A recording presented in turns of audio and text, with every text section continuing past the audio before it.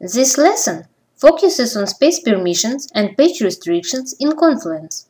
We are going to learn about levels of administrator accounts and the most common permission use cases which you can use in real life. In Confluence, there exist two levels of permissions which determine the possibility of viewing or editing a particular page, at the space level and at the page level.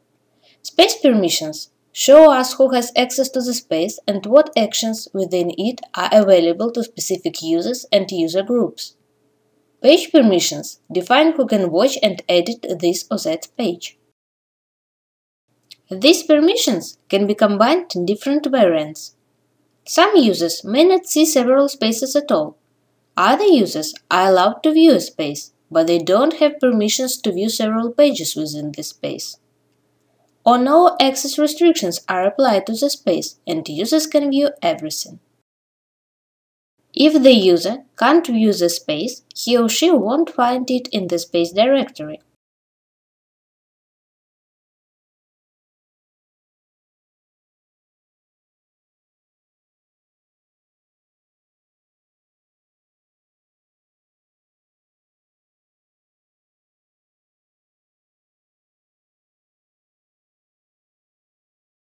If the user can view the space but can't view the page, he or she won't find the page in the page tree.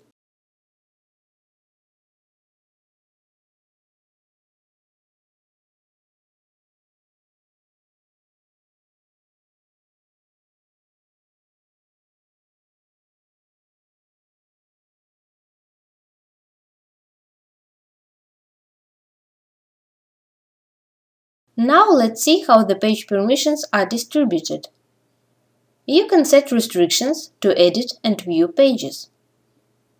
This can be done for an existing page,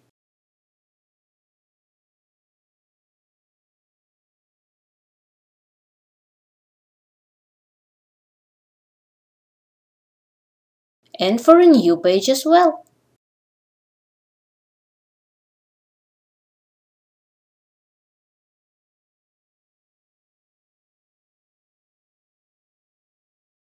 Restrictions on editing and viewing may not always coincide.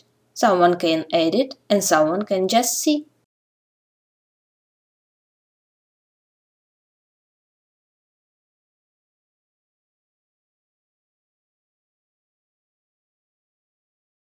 These permissions also affect page attachments.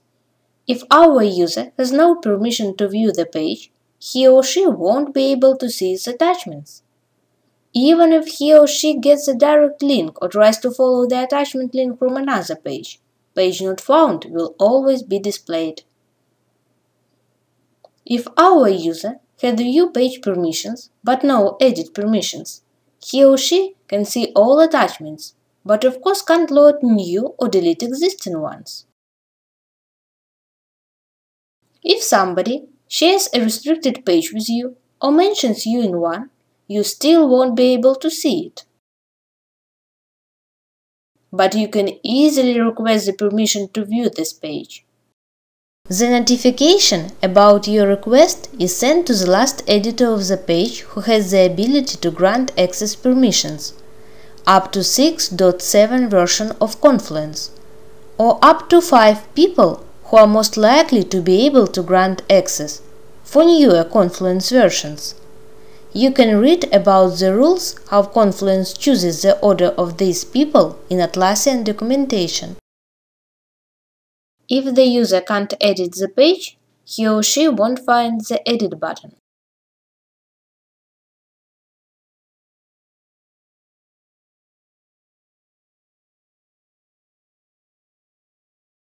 It's important to note that there are a few different levels of administrator permissions in Confluence. The Confluence Administrators group defines a set of users with the administrative privileges who can access the administration console and perform site-wide administration. Members of this group can also see the content of all pages and spaces in the Confluence instance, regardless of space permissions. System administrator permissions define who can control system-wide administrative settings. Users with system administrator status usually belong to the Confluence administrators group by default. But if not, they can easily add themselves to this group and see all the content.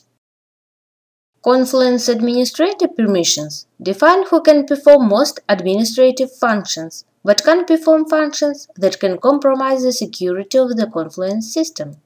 For example, such functionality as external user management, mail servers, user macros, custom HTML, backup and restore is disabled in the administration console of Confluence administrators. You can find more details in that lesson documentation if needed.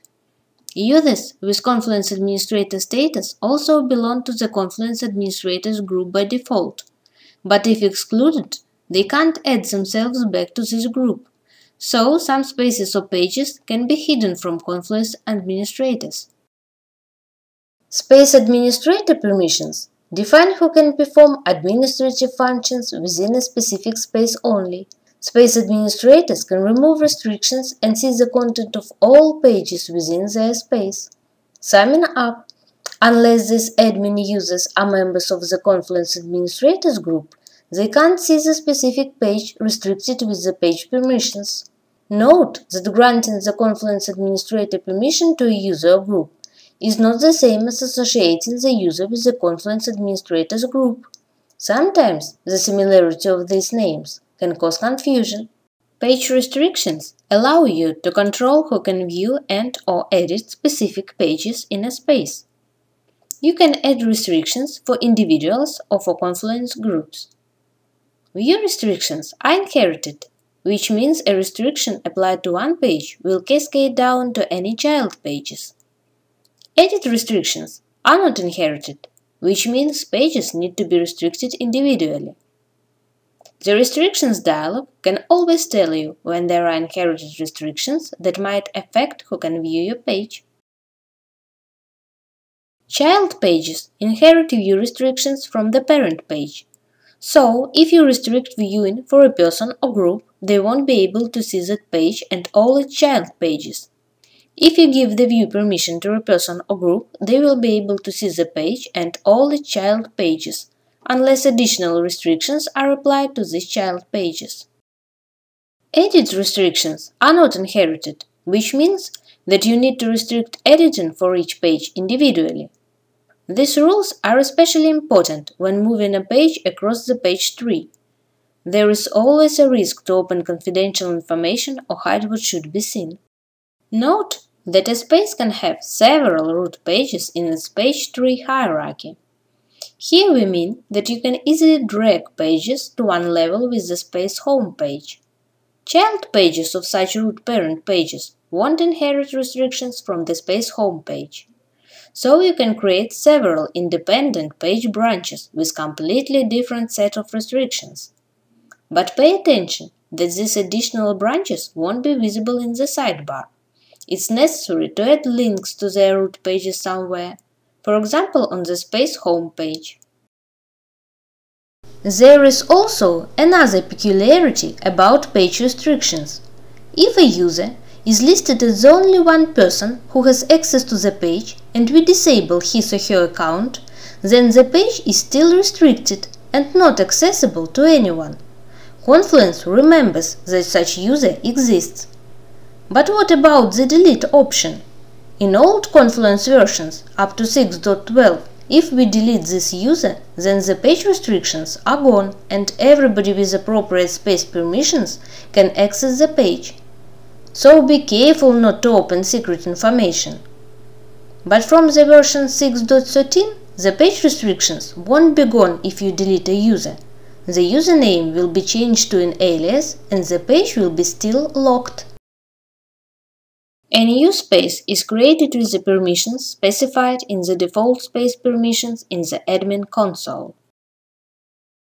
If you edit the default space permissions after creating a space, nothing will be changed for the existing spaces. But all new spaces you create since then will get the modified set of permissions. If a person has the permission to create spaces, he or she can mark a new space as private.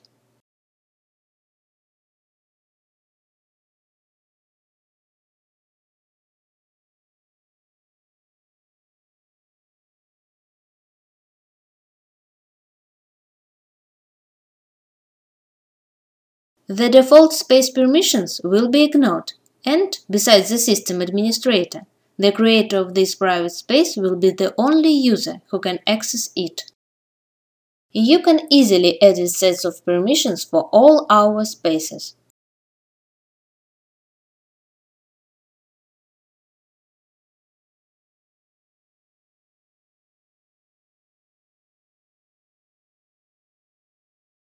Now let's briefly talk about available permissions. The View All permission allows you to access the content in this space and see it in the space directory and other places like the dashboard. The Delete All permission allows you to delete any page, block, attachment and comment you created in this space, regardless of whether other users have subsequently edited the content. The Add Page or Block permission allows you to edit existing pages or blog posts in this space, assuming they are not restricted for you to edit. Users with only the Add Page or Blog permissions can still insert existing attached files in the editor and remove files from the editor so they are not displayed on the page or blog post. They can't, however, upload a new file, a new version of the file, or delete the attached file itself. The Delete Pages or Blog permission is also required to move a page or blog to a different space. The Add Comments permission affects all pages in the space. You can't selectively forbid comments on a specific page with the help of standard Confluence tools. But there are, for example, a few apps which can hide some functionality on your page, or you can add some special scripts to the page. You can Google some variants yourself if interested. The Delete Mail permission allows you to delete mail items that have been archived in this space. This is not a commonly used feature. The Export Space permission allows you to export all the contents of the space to PDF, HTML or XML. This is different from single-page exports. Anyone who can view a page can also export it.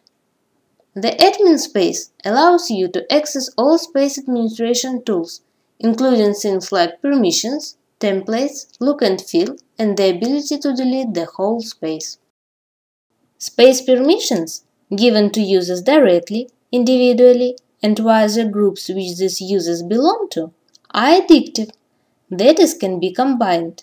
You should always remember it. Note that space permissions are granted at the space level, whereas page restrictions are designed to take away said permissions.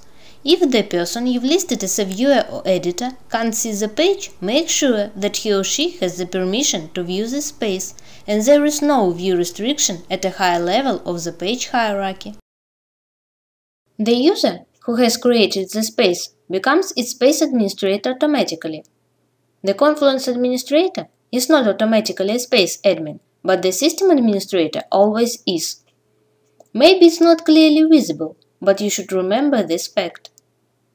As we have mentioned before, the space administrator may not see locked pages, but he or she has the ability to remove page restrictions and see everything. Let's talk about the administration options briefly. So we can see the following categories: Overview,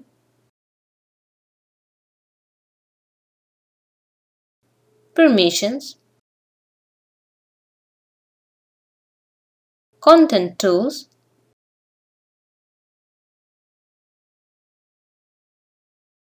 Look and Feel,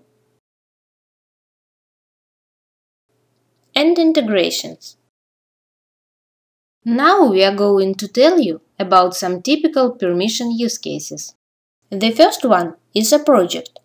So our space contains all the information required. The project leader is the space administrator. All the teammates working on the project have access to editing and creating new pages. They can also delete their content. It's convenient to create a special group for all the teammates, especially if there are rare changes among your employees. Leading teammates, if there are any, have the permissions to restrict access to pages and delete content. Heads of departments and other persons who can monitor the progress of the project get access to view and comment. They can use not only ordinary comments at the bottom of the pages, but also inline comments. Sometimes, especially if the team is rather big, it's useful to install the Talk app, a more powerful tool for inline comments by Stillsoft. This solution allows you to restrict access to specific talks or set global space permissions for appropriate users or groups.